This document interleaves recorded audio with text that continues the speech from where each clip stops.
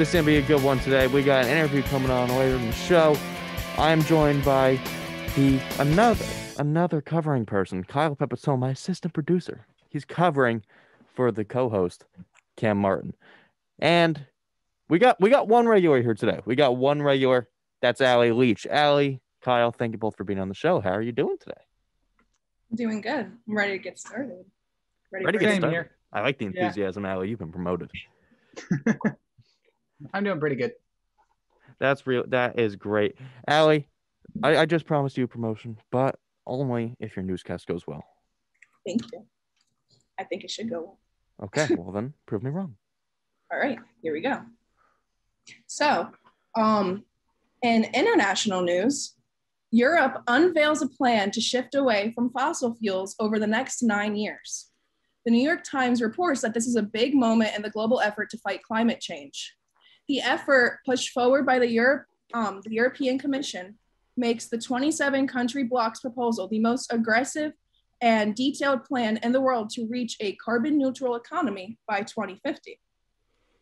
And in national news, as vaccinations slow in the US, the Delta variant is driving a rise in cases.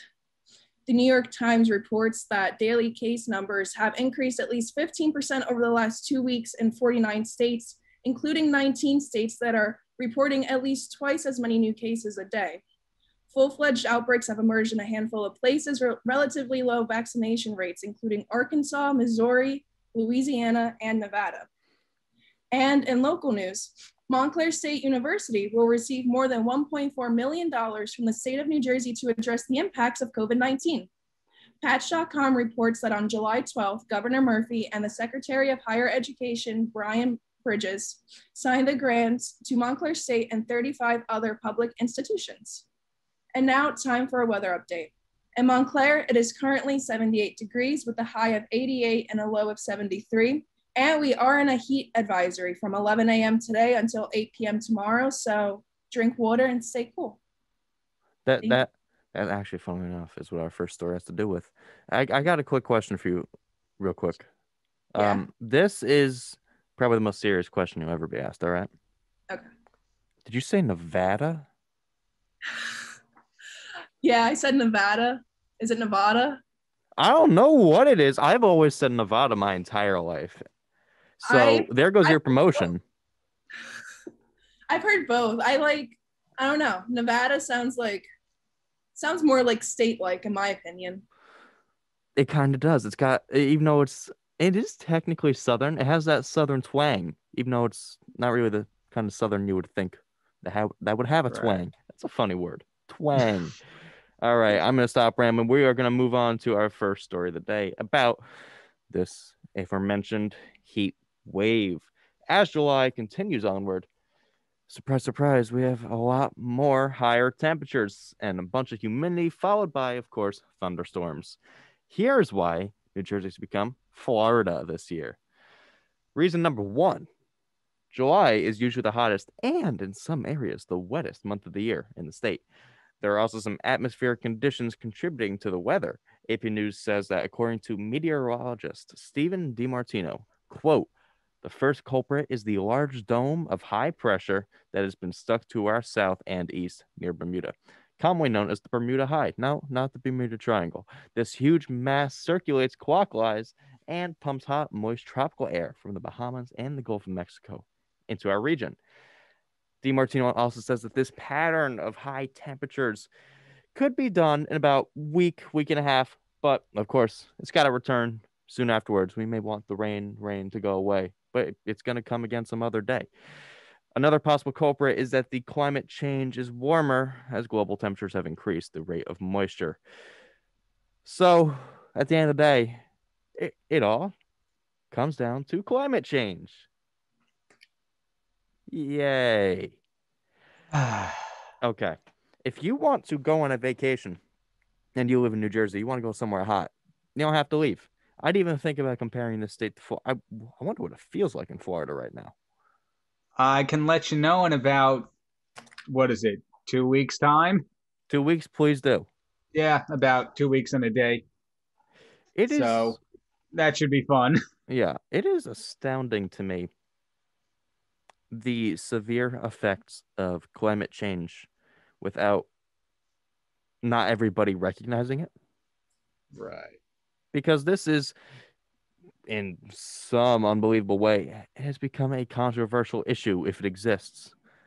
It's science. It is literally science. And it's stuff like this that's making, I'd make the fair assumption that's making everybody's life harder. Right. And I would say because July is naturally the hottest month here in Jersey, that's giving people, what's it called? Like a cause for deniability. They're like, oh, it's not climate change. July is normally this hot for Jersey. Yada, yada, yada. Yeah, I was helping move furniture around yesterday. And let me tell you, I was helping my friend move. I was sweating bullets the entire time. And yes, that's partially because I was doing manly work. But also because it was hot as just, it's unbelievably hot outside. Yeah, it's not even like there's like a break day. Like just you look at the weather app and it's just 90s all week long with the little scattered cloud thing paced every like day or so or every other day or whatever. Which I don't mind that part. I like the rain part of it. The heat, not my thing. Yeah, exactly. And I I'm a guy. This would be a little off topic, but no, I'm a guy who likes to put some effort into how I dress. All right, it's so much harder to dress well when it's hot out. All right, and you give me so little options, and it makes me so unhappy. I mean, I don't have that problem. Yeah, I mean, I imagine most guys don't. I wear the same thing year round: jeans, short sleeve shirt, black denim jean jacket. Regardless, that's my outfit 365 days a year. And I've mentioned this on the show like several times. Well, that's because you don't get hot. I've also heard about that, right? Yeah, well, to an extent, there's some limit I can take, like everyone, of course. But yeah, it's it's my thing. I've been wearing it to work all week, and the week before that, and the week before that. I come on the show every Monday with it on. So, that's my thing. Yeah, Allie, what are your thoughts about this? You've been kind of quiet. I don't know. I was just thinking that, like, I don't know. It is kind of really hot, and it kind of does scare me because I've been like sitting outside, and I like in my head, I'm like, is it just me or is it like unusually hot right now? Because I'm someone who I prefer being cold. I'd rather there be Cold is so much better. Yeah, you can bundle up. Yeah, there's no way to cool down, but you can bundle up. And yeah, so I'm just glad to know at least I'm not going crazy and like that the world is heating up. But we're burning, but we're burning together. We are burning together. I was also like just like kind of curious about how Kyle doesn't like sweat to death in jeans in this weather. He said he wears jeans in this weather. So number one, number one, I burn very easily.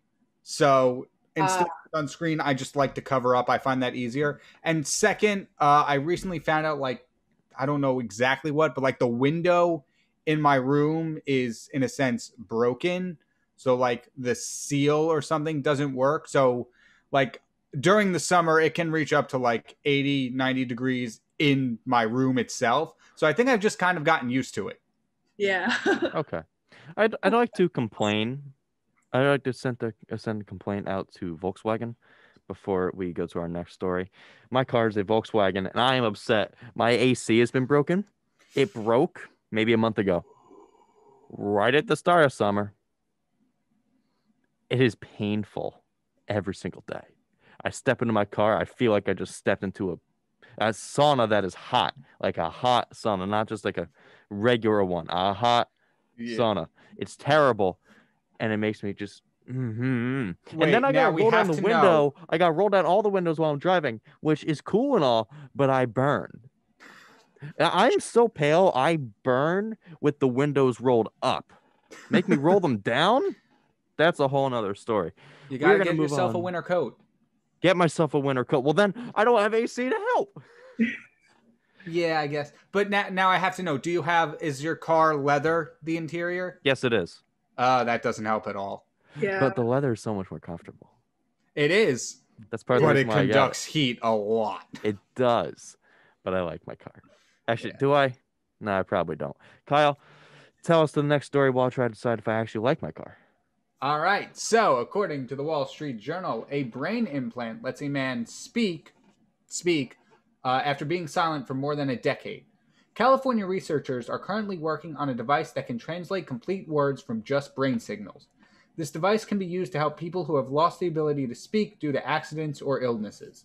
However, this brain-computer relationship from this kind of technology is still in its early stages.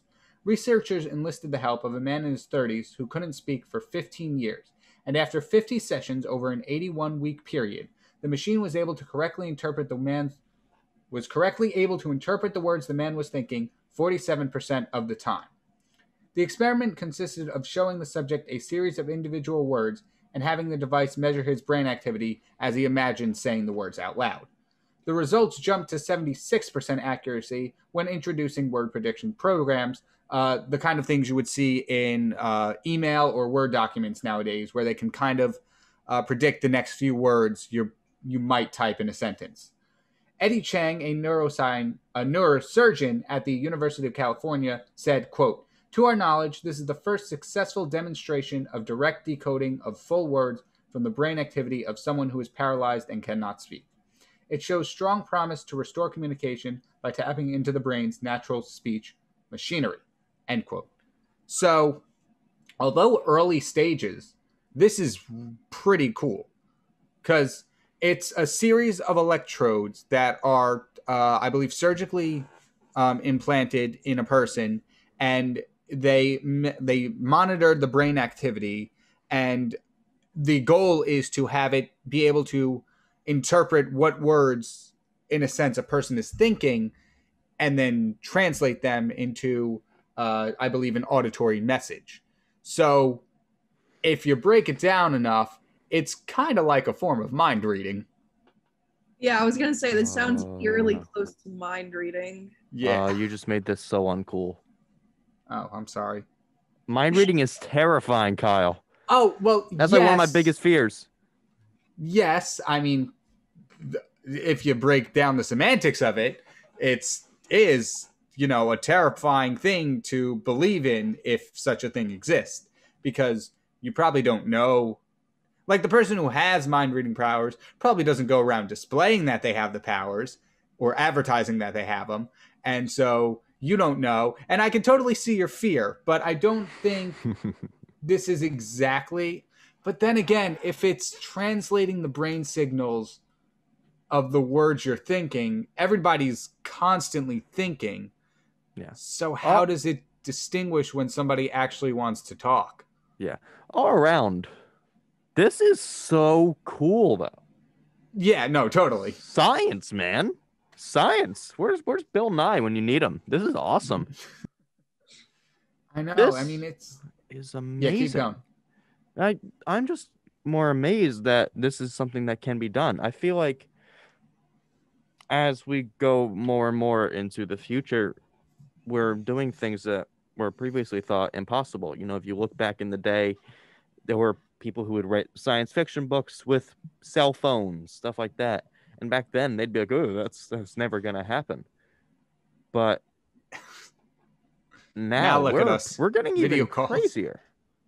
Yeah, that Kyle, is true. Kyle, you talk more about this.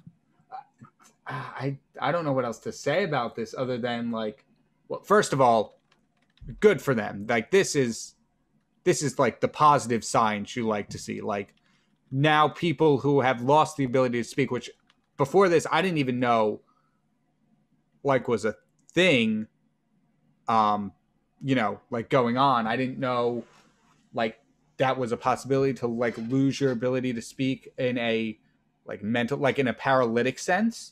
Like, I thought like the only way that could really happen is if somebody like lost their tongue, I think is the way it happens. at least what I thought. But to see like this is an actual problem that some people have, and now there are scientists working on a way to fix it, like that just made my morning, because that's really good news to hear. Of course, like I said, they're still in the early phases, but like a 47% to 76% jump in accuracy with the introduction of the word prediction algorithms, which I don't know about you, Allie, or Kenny when he comes back. But those things are pretty accurate. Like typing emails and Word documents, like yeah, they usually get it right, like on the money, like what right, you're gonna say. Exactly. I forget. I was typing something on here on our script today. I was filling out some notes, and like it kept changing, completely accurate to whatever I was typing. Like it was not like, oh, regular grammatic sentence structure. It was like topical stuff. So whatever, I think it was during our next story about the vaccine, but I kept typing like a word, and every time I like changed the like tense of the word or something, it changed to something. And it wasn't a word relating to the vaccine. Like it wasn't, I typed vaccine and it auto-corrected with COVID. It was something like, I think it was like the word get, and it said vaccinated. Something like that. That's terrifying. Yeah. So at seeing that, to predict what an actual person is going to say next in their speech patterns is just wow. I mean, yeah. If you are a repeat listener of the Morning Buzz, I'd like to bring up the fact that I commonly talk about, especially when we bring up science, technology, that one of my biggest fears is the uprising of the robots, for lack of a better term. Yes, Kenny, we know about your obsession with the toasters. Yes, with the toasters. So here's the thing. While this is amazing, I'm scared of what could come next. Oh, yeah, of course, this, obviously. In my opinion, is teetering on the line of, okay, well, what can we do now? Because I feel like that's the next question, logically, and every single time something like this happens. Like, okay, we did this thing. It's amazing. But what can we do now? What can we do now with our toys? They're not actually toys. They're actually very impressive. I don't mean to offend any scientists out there. Right. No, I see what you're saying. Like, we can essentially just interpret brain patterns to speech without the middleman of speaking, for lack of a better word. Now what? Yeah, and this wasn't even brought up, but it was meant mainly for people who are mute and not able to speak. Right. But this could even be used for like international relations. People think in their own language, and it translates to the language of the other person if they don't speak it. This is something that could be global. Yeah. It could change the way that everybody communicates. There wouldn't be a need of learning other languages anymore, even though I still think languages are cool and people should. It's really changing more than just the health side of it, where people just sometimes aren't able to speak. It's changing so much more. Yeah, that is a very good point. You ever see those earpiece things where it's like they translate the speech coming in to another language? Yes. Allie gets it. Allie gets it. All right, you're back being promoted again. We actually already have that. If you have an Apple Watch, you can talk into it in one language and it'll translate and speak back to you in another language. What? Interesting. There's an app called Translate you can get if you have like an Apple Watch, like Series 5 or later. I have it on my phone, and you just like hit the button, you talk into it, and you can select from like 20 different languages, and it will translate whatever you said into that language. Now, that's so cool. Yeah, how does it like run? Like, because like Google Translate's okay, but it's not always accurate. How is this one in terms of like? I don't know. I don't speak all these languages, right? But Yeah. I wouldn't trust it. I would probably give it the same amount of trust that you would give Google Translate. Yeah, I think it's a good start. You need it in necessity kind of thing. Right. Yeah. Not like a crutch, but more of a, I don't know, thing that's not a crutch. Right, because every language has like their own rules, spelling, phonetic sounds. It's it's really hard to like machine, at least at the moment, it's very hard to like machine translate from one language into another with perfect accuracy, especially Or at least do if you so get for if you're free. getting into like full on sentences. Yeah. Yeah. So our next story that we have, this is a COVID story, kind of. I mean, it technically is. But also for you Disney lovers, High School Musical, the series, we've got your girl, Olivia Rodrigo. Disney Channel star Olivia Rodrigo, she met with the president, Dr. Fauci, in an effort to encourage younger Americans to get the COVID vaccine. Although they're at a lower risk, Americans ages 12 to 17 are still encouraged to get the vaccine in order to protect older family members and friends who may be at a higher risk. Rodrigo said, no, she didn't say swed. That's not a word. Rodrigo said, quote, it's important to have conversations with friends and family members, encouraging all communities to get vaccinated. You know, I am surprised that a young celebrity is doing something good. Usually, I feel like it's just me. You see most of the time that it's bad stuff, right? Right. Especially Disney stars have a track Disney record stars, of going off the rails at some point in their yeah, career. Disney stars have a bit of a track record with that. It's like they're trying to prove like, no, mom, it's not a phase, and in actuality, it was a phase. Yeah. I am very impressed. I mean, and I'd also like to mention that for those of you who don't know, and one of her big songs is this one called "Good for You," and like the first line of this article, it says "Good for you, Olivia Rodrigo" or something like that. Yeah. I specifically didn't include that part. It said, I think the exact words were, Olivia Rodrigo wants people to know that vaccines are, quote, good for you. Oh, I love a good pun. It made me so happy. I do when I read too, but emphasis on the word good. I think every pun is good, honestly. Oh yeah, well obviously, but that's right. It's the cringe that makes them good. That's right. Agree with the boss, Kyle. Agree with the boss. Even though we're more coworkers. I mean, yes, but I was like the pun king back in high school. I read a book. Pun king. Yes, I read a book on the semantics of puns and wrote an entire essay about it. Oh, I want to read that essay one day. I have to find it. I don't know if I still have it. Anyway, back to the story. Back to the story. Yes, back. But no, I think this is really good. Like, yeah, of course, like, it's really good. With the Delta variant and everything, we're seeing some states with lower vaccination rates than others. The nation itself, I believe, as of, I forget if it was this Monday or last Monday, we weren't even at 50% of fully vaccinated adults yet. And I don't think we're still there yet. But even in this younger range, the 12 to 27 range, like, I feel like the younger kids, like the teens, might not have that as much of a choice to get the vaccine as, say, like, I'll give the 20 to 27 range. They probably have their own personal choice, but I feel like 12 to 19, they're probably still at the whim of their parents, or in some cases, I don't want to say whim because it makes it sound like it's a bad thing, but like, I don't think 12 to 19-year-olds have a personal choice per se. Like, I think their parents would say, hey, we're going to get your vaccine now. I think it depends on the parents and the relationship between the parents. Right, very true. And what I think is the best about this is that it is different if somebody like, if Jennifer Aniston was saying to a bunch of teenagers, go get vaccinated. You're thinking about the relatability. It's the best thing for you to do. It's good for you. But Olivia Rodrigo is that age group. She gets it. She's 18. She's 18. She is a role model for that group. She's someone that they feel like they can relate to and they'll actually listen to because of that. Right. Yeah.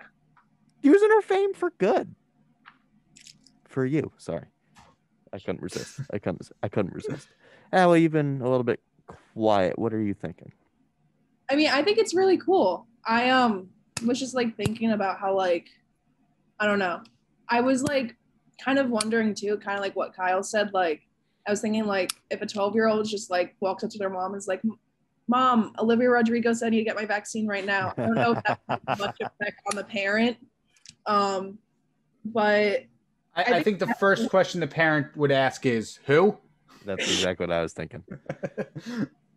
But yeah, I think it's a good thing that she's doing this because definitely the older people in that age group could be influenced by it, and she is the biggest pop star in music right now. Is she really? You know? Really? I knew she was a big deal, but like, is she really? I don't know if she was the biggest, but her entire album was on the top 20 for like a couple weeks. Wow! Wow!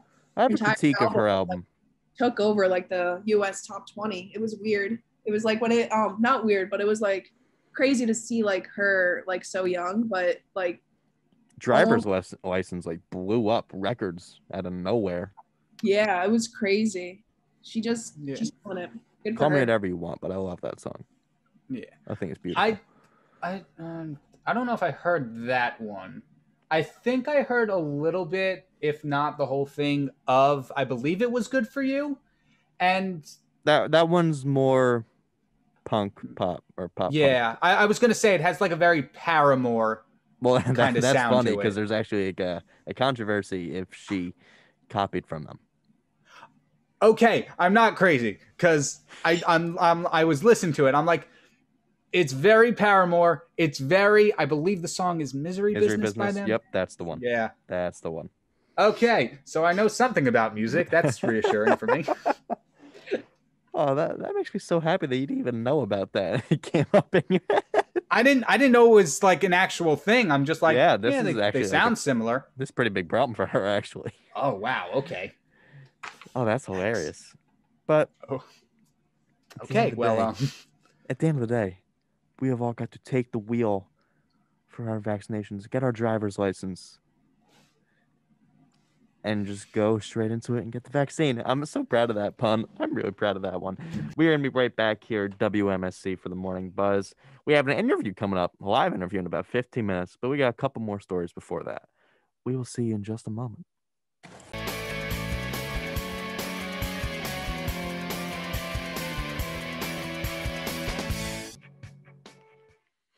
I don't know whose voice that was. I couldn't even guess it, but they are right. You're listening to 90.3 WMSC Upper Montclair, New Jersey. We are the Morning Buzz. We're not the regular crew except for Allie. This is Kenny Horn, joined by the co-host for today, Kyle Pepitone. We have our next story. So we talked a lot about Olivia Rodrigo. She was a big thing where she came up just out of nowhere. And another thing that came up out of nowhere, Tiger King, which I said actually pretty sarcastically. It was actually very good. I love Tiger King. Anyway, our story, Kyle, tell us about it. All right. So, Joseph Maldonado Passage, better known as Joe Exotic, appealed for a shorter prison sentence. Back in January of 2020, Joe was given 22 years in prison after being found guilty of attempting to use hired men to kill Carol Baskins, an animal rights activist, on 2 separate occasions. However, a panel of judges stated that the court treated the 2 sentences as separate occasions when calculating Joe's sentence. The panel concluded that since both charges had a common goal in mind, they should be treated as one, leading to a sentence ranging from 17 and a half to 22 years instead of the 22 to 27 years that was part of the original sentence range. One attorney representing Joe said there's even a possibility that they were looking into a new trial, saying, quote, "People should know that what they saw on television isn't the full truth. It isn't even the tip of the iceberg. It was the snowflakes on the tip of the iceberg, largely manufactured by those who wanted to see Joe Exotic in jail for their own benefit." End quote. So, despite what was seen in Tiger King, this one attorney claims it's not the full story, and that because of which he should be either appealing for a shorter sentence or having a completely new trial in which I assume new evidence will be brought to light or something, and he could maybe even be found innocent, I think. Did either of you watch Tiger King? Yes. No. You did. Kyle? Sorry. It's all right. I want to say that Tiger King, at the end of the day, it is television. It is meant for entertainment. So I do believe that a lot of it is definitely exaggerated and it's probably very one-sided. However, I also think Joe Exotic is just a bad person. There are entertainment elements to the, I guess it's a docuseries. There are entertainment elements to the docuseries, okay? But it does still have that part of it where some of it is actual footage, stuff you can see of him doing, which is messed up. There's video proof, and I just plain don't think he's a great person. Right. And while I'm not wishing jail time on him, I don't think his jail sentence should be changed. Right. I see what you're saying. I mean, Yeah.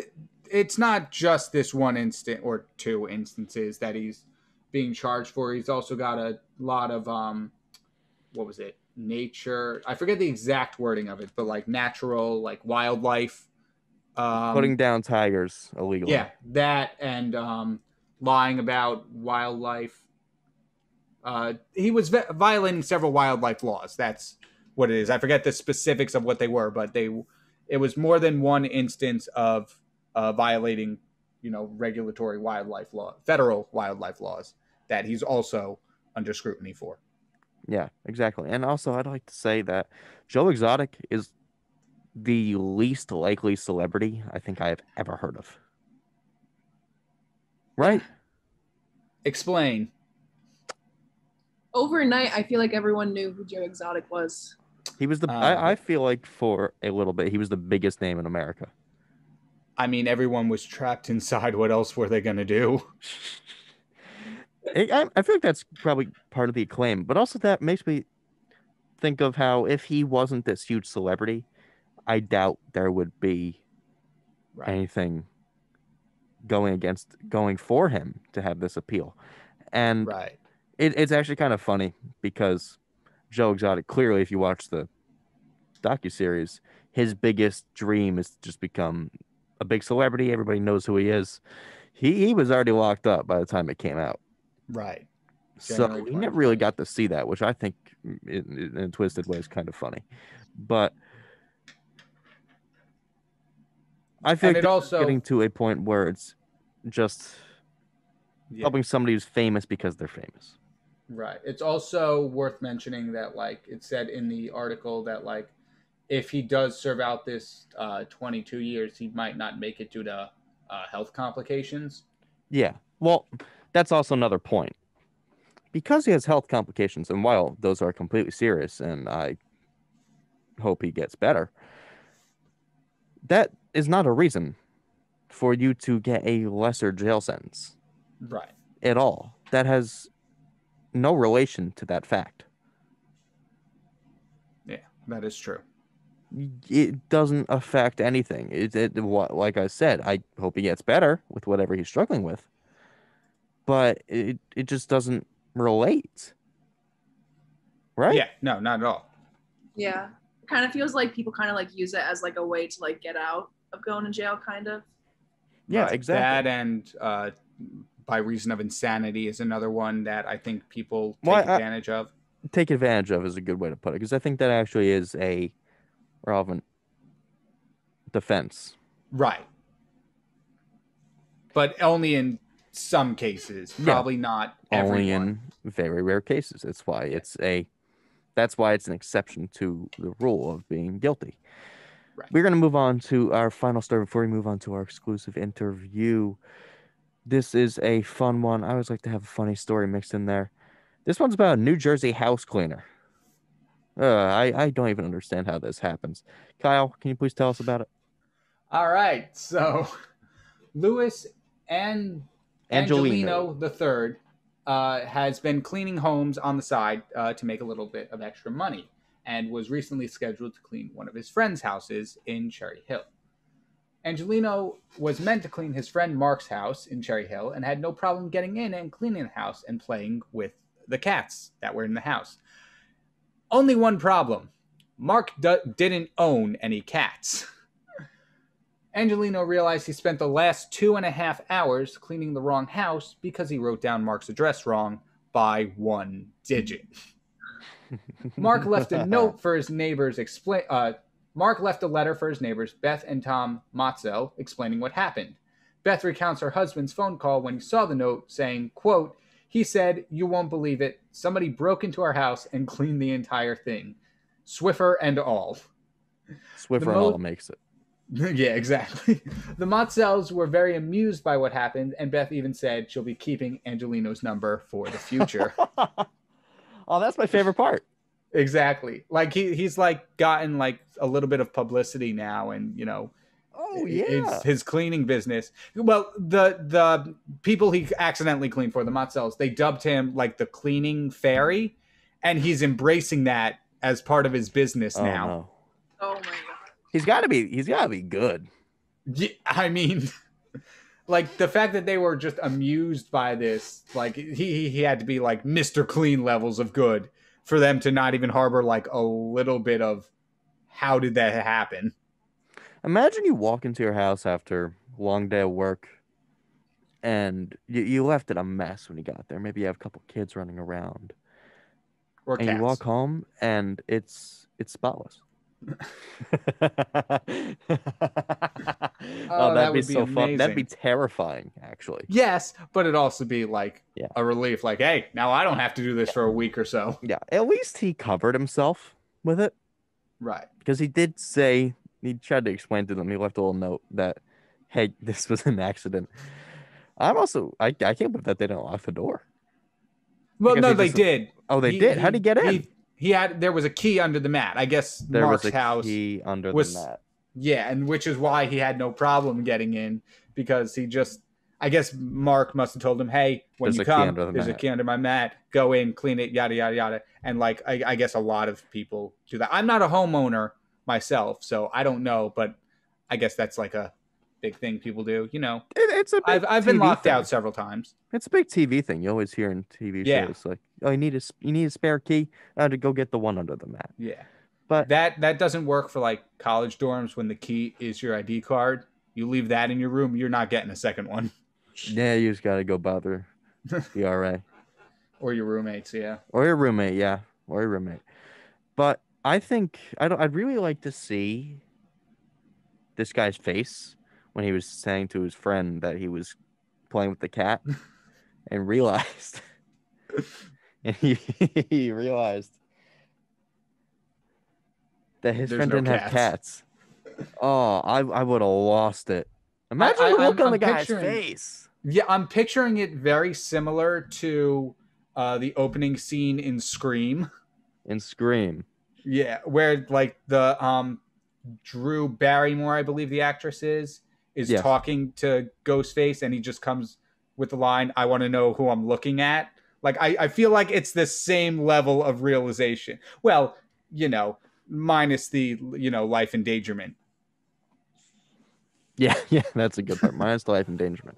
That one, but good for him. I'm sure this is making, you mentioned his business is probably booming now. He's probably getting calls all over the place, or at least some kind of way to be contacted. Right, yeah, he's crowdfunding right now, making t-shirts to promote himself. Did they say the cleaning fairy on it? I hope they do. I mean, they got to, right? How could they not? I don't know. I just think, like, I'm going to give it maybe a year's time. I think this guy's going to take off, and he's going to wind up with his own brand of cleaning supplies. Like, he's going to be the competitor to Mr. Clean. That is saying a lot, Kyle. I'm just, I think it would be fun. I think it'd be awesome as well. We are going to take a very, very short break real quick. We are going to come back to our interview with Rostafa, the organizer of the Camel Music and Arts Festival. We are going to be right back. Goodbye for a very brief time. Every day across this country, hundreds of college radio stations take to the air broadcasting music and programming that you won't hear anywhere else. It's one of the last places where people can really be able to actually say what they want to say. Without it, you wouldn't have a place for local artists to perform. Certain people need to have a chance, a fighting chance, and college radio is that place for it. College radio changes the lives of those who are involved with it and can change those who listen to it too. This is where we start out, you know? From getting all this great experience working in college radio, it makes you want to work in real radio. College radio means finding yourself. It helped me find what I wanted to do in not only school, but in life. So support college radio by continuing to listen to this station and supporting the students who make it happen. College radio, now, more than ever. A message brought to you by this station and the College Radio Foundation. For more information, please visit collegeradio.org. Hey, you're listening to 90.3 WMSC, Upper Montclair, where music stays cool. Cooler than a dog on a skateboard.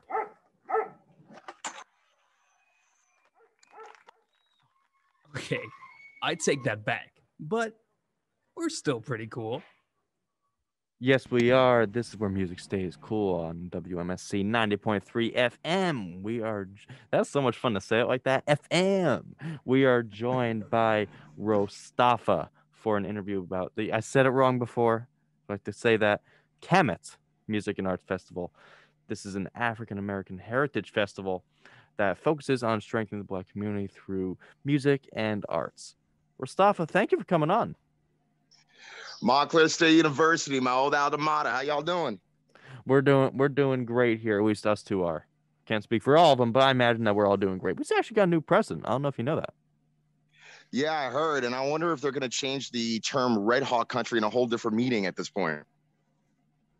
How do you mean? Well, I mean, again, because the Red Hawk is basically named after a Native American sort of kind of like thing. Oh, and I'm thinking to yeah. myself, because when I first heard that, I'm thinking, is the bird about to die?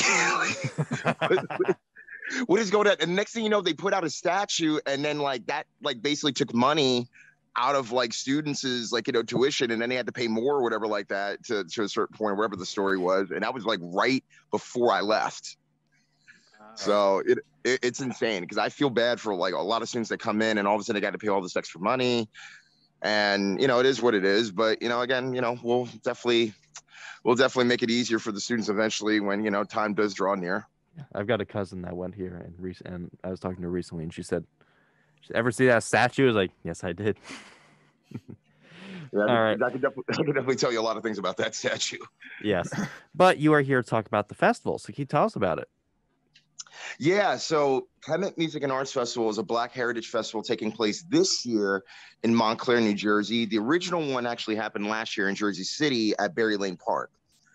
This basically sort of kind of came out of everything that was happening that past year when it came to civil rights, when it came to just a lot of protesting, a lot of negativity in the media. And my whole stint on it was definitely to create a atmosphere as well as a situation where music and art can basically tell stories about what we're going through, and also at the same time be able to highlight Black entrepreneurship as well as Black local businesses at large. And me and a number of other different people from Jersey City, including an organization called Students Demand Hudson, and a number of other leaders within the civil rights movement, were able to put on a great festival day. Luckily enough, the weather was great. There were a lot of politics that went into the festival, which I don't want to get into, but put it this way, we were able to pull it off. This year, we're going to be doing it at Montclair Brewery, which is a Black-owned business. As a matter of fact, I think there's only 4 Black-owned breweries in the state of New Jersey, and there's actually maybe only 3 to 4% of that in the country. Wow. And yeah, exactly. A lot of people don't know that. And it's very difficult in that way to even become an owner of a brewery, let alone if you're a person of color that wants to really make a name for themselves. And Montclair Brewery had been very, very good to us in terms of allowing us to be who we want to be as people who are musicians, artists, local business people. And we just want to basically allow everybody to participate. Doesn't matter what color you are. Mainly, we just want to say we want to support the Black dollar. And the Black dollar is no different from, the Jewish community, Asian community, or any other type of community that wants to establish that type of currency in the country. I mean, you obviously know about the Tulsa incident with Black Wall Street from 100 years ago. Yeah, we talked about that a couple of weeks ago as one of our stories. Yeah, exactly. So you understand that reestablishing the black dollar doesn't necessarily mean that it's a comfortable situation. Literally, you have to be uncomfortable. It's no different from going to church, right? Like, you take 10-15% of your income and you put it back into your church. It's no different from doing that in your community, whether it be an all black community or just black businesses within a community. And this really means a lot to me, because even after all the murders of, people like George Floyd, Breonna Taylor, and people like that, it really put the country in perspective, let alone the world in perspective, going, what's more important? Is it our material during this COVID crisis in which we're losing, or is it our own children? Is it our own family members? And this to me was a wake-up call, because I wanted to get back to my roots, because from Montclair State University, I graduated from theater program, the BA program. And, one thing that, you're taught in theater is that, you give it away, but not all away. And what you want to give away is the love, the support, as well as the admiration for a community that has not only been feel oppressed and suppressed, but also the opportunity for them to tell their truth and their experiences. Now, what you don't give away, obviously, is the sense of, we're going to give up, we're going to live in fear and all that stuff. And we don't do that as people of color, let alone anybody really should feel. Right, definitely.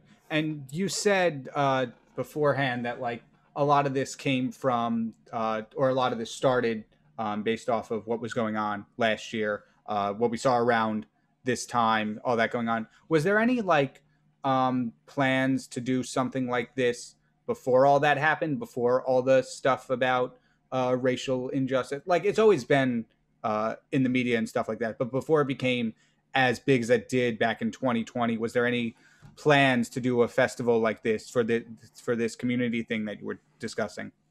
I've done actual music shows that were like on a smaller scale, or within a confined space. Coming from my theater background, you always rely on whichever building that you're in, unless you're doing like summer stock or outdoor theater. And for whatever reason, the idea came to me literally at the last minute, like special ideas do. And I wanted to basically create a Black Woodstock, if you will, but not to the point where you're basically telling other, nationalities, other cultures, saying that they can't come. No, they're absolutely available to participate, because the one thing that I think people misconceptualize about current civil rights is that they're just thinking, when you say Black Lives Matter, you're thinking that it's only about us. And that's absolutely not true. Because, and I'll give you a perfect example. Has anybody here seen Judas and the Black Messiah? Not that I know of, no. I would implore you and your listeners to watch that movie, because yes, there is a plight amongst Black people, but it took entire communities of different nationalities and different backgrounds in order to see the plight of what was happening in communities, not just in terms of discrimination, but also in terms of classism, sexism, and everything in between. Because at this given point in time, it's not just the one of us that's hurting, it should be all of us that should be hurting. Because if this just affects just one community and not affects all, that's not being America. That's not being, a world village. Because at the end of the day, last year, which probably inspired me even more to do the festival, was the fact that the world was protesting. The world was marching. The world wanted change. And I mean, the idea that a person in Iran is praying for the family of George Floyd, the fact that the Japanese were mobilizing in a very peaceful way. I mean, again, and people say, oh, well, there were riots and everything, this and that. Well, due to fact, there were very low percentages of that, regardless of. Yeah. And you mentioned that to me, this is not just a festival. Yeah, it isn't just a festival. Right. And also, this is a celebration. It is a celebration for Black rights and helping out Black people. But you mentioned that. That's probably another reason why I wanted to do it and make it. Yeah, yeah, probably is. You mentioned that this is supposed to help the black-owned businesses, black economy, and I'd like to know how that's been affected in the past year since you've done this festival before. This is the second time. How did this change it after the first one? Well, it's funny, when you have local businesses, especially those that we always pass by day and we don't really know too much about them. And we go to our favorite restaurant chains and we go to our quote unquote comfortable places. And here's the other thing too. Don't just support these businesses just because they're just black owned. Support them because they're actually great businesses. And remember that during the pandemic, the local economy was tanking in so many different directions because of the way that there was just not as much funding because the country, let alone the world, was not prepared for this pandemic. It was a worldwide plague. But if you really look at what was happening locally, even during the pandemic, and people were, going through their turmoil, they were still supporting their businesses. They were still supporting local businesses, not just corporate entities. And particularly, especially after June, July of last year, there was a huge spike in wanting to support Black, Brown, and other ethnic businesses. And it's actually been very, very wonderful just to see businesses thriving even during one of our biggest crises that we've seen pretty much in the last 100 years. And I think that this is a great opportunity to highlight certain businesses. For example, there's a business that will be there called the Artisans Pop, I believe Artisans Pop Boutique, who the lady, Louisiana, is a friend of mine, and we go back a couple years, and she is going to be having two of her businesses there. One of them is a lemonade business, and the other one is an art business. And for those that normally don't go to Montclair or people that are coming from the outside, they will experience this whole idea of optimism to support people. I think, honest to God, human nature wants to help other people when everything in terms of ego and in terms of, me is exited out the door. Because at the end of the day, it's not just about you. It's about us. And it has nothing to do with politics. It has nothing to do with, all these distractions. It all has to do with faith. Right. It does. It does at the end of the day. You're right. Definitely. And now, can you tell us more about the music project itself that this fundraiser is going to? Yes. So last year, I was on a marketing campaign for an album that was dedicated to the Black community. And I use every type of platform and fundraiser to do it in every sense. And I think at the time, it was just so fresh in people's minds that they did not really know how to really conceptualize that, wait a minute, this brother and many other different Black artists are going to be doing an album, and we don't really, know. And just to give people context, I've been within the Essex County, Montclair, West Orange communities for pretty much most of my life. And I've always given back, and I've always liked to have this idea of, well, it's not just about what you gain, but it's also about what others gain as well. So the concept became that once the album would be reached in terms of its goal of finances going into the studio for production, for distribution, and everything that goes in between, that a quarter of those proceeds should go back into a Black business that's in need. I'm actually a huge advocate for the mental health side of things. Me growing up with a lot of battles and, head games, and like most people do, especially even now. But particularly in the Black community, there's just so much trauma and so much disparity in various ways that belief systems sort of kind of alter depending on, who you talk to. And this project in itself would be, first of all, honoring the Black community and its culture, not just through the songs, but really through the message. The message is what's important. And basically that this fundraiser, once is completed, we would go in the studio. I would want to try to get this done by February of next year. I really wish I would have got it done this year if I had the funds. But but coming up next year during Black History Month, I would believe that this would be the perfect opportunity to do that. And also again, for those that are going to be at the festival, you're not only going to be contributing to the fundraiser itself, but what you're also contributing are all the bands, all the vendors, including Montclair Brewery, and just reestablishing, like I said before, the Black Dollar, in order to understand that it's not just about me and what I'm doing. It's really about what we're all doing to support each other.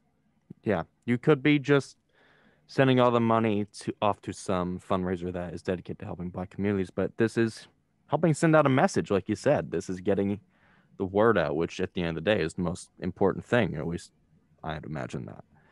So, absolutely. Yeah, it's the most important thing. So if anybody who is listening right now is interested in going to the festival, what do you think they should know? You should know that and supporting Black communities. You should know that festival, that you should be expecting some of the best musicality, ranging across from funk to R&B to rock to blues to jazz, basically Black inventions from this country. You should also expect some of the best food all around in Montclair that have been chosen for this event. Cilantro tacos, which again, amazing truck. You say tacos? Oh yeah, brother. I'm coming. Oh yeah. We also have a little hot dog wagon. We have, like I said, artisans boutique. There's going to be a number of also different painters. So if there's anybody who's itching to get some art in their house and definitely kind of light up the room, there's actually going to be room for that.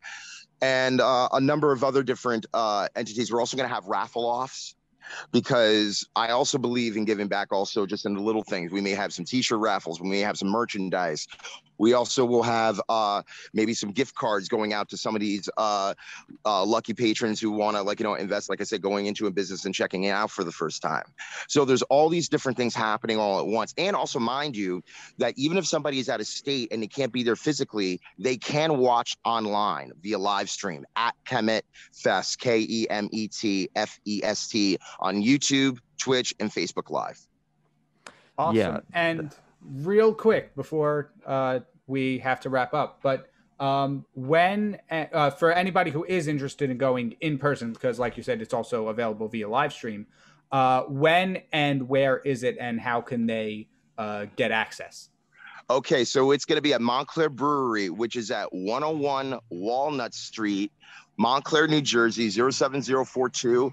And the way that you can get tickets is at KemetFest2.eventbrite.com, or you can call or text the number 201-463-9363 for tickets. That's great. Thank you again, Mustafa, for coming on to the show with us on 90.3 WMSC Upper Montclair. This has been the Morning Buzz. Thank you for listening. Tomorrow, we will have a compilation show of the best of the week. And trust me, I help put together, except our editor, Maddie, actually does it. But I have a say. So trust me, it's good. Once again, thank you, Mustafa, for coming in with us. We hope all the best with the festival, and we really admire all the work that you're doing for Black communities. Thank you. And up next, we have Deeks and Dangles Sports Show. Here we go.